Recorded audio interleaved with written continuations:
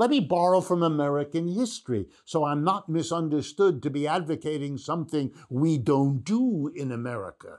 Here's what we did in America the last time we had unemployment like this, the 1930s.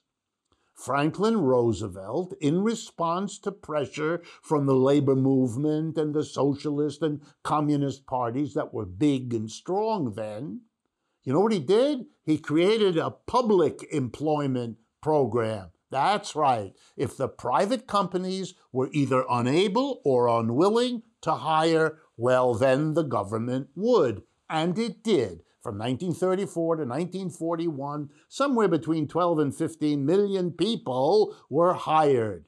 Let's see, what could we do today?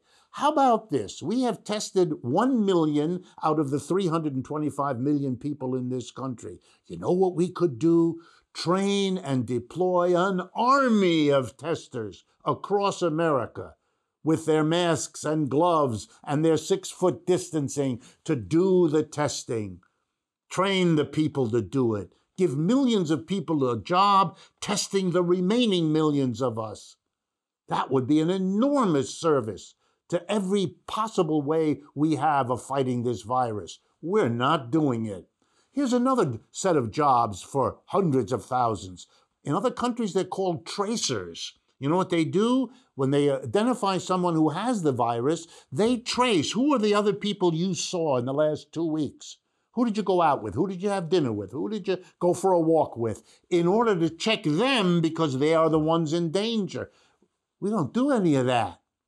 Here's another group, cleaners, people whose job it is to clean and disinfect on a mass basis, every workplace, every store, every athletic arena, and we need to do it over and over again, so it's an ongoing job. Wow. What about the millions of teachers who could be tutoring on the internet, one-on-one, with 4 students a day over 4 hours? Times 5 days a week, that's 20 students. Each unemployed teacher could be working one-on-one interactively with a student, making people learn and benefit out of this catastrophe.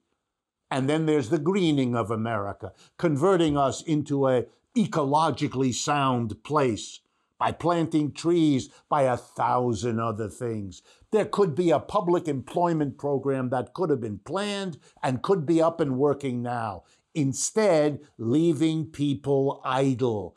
That's a disastrously failed response to the failure of capitalism in the first place. Not only did we not prepare for this virus, we haven't any mechanism to cope intelligently with the unemployment that has crashed around us.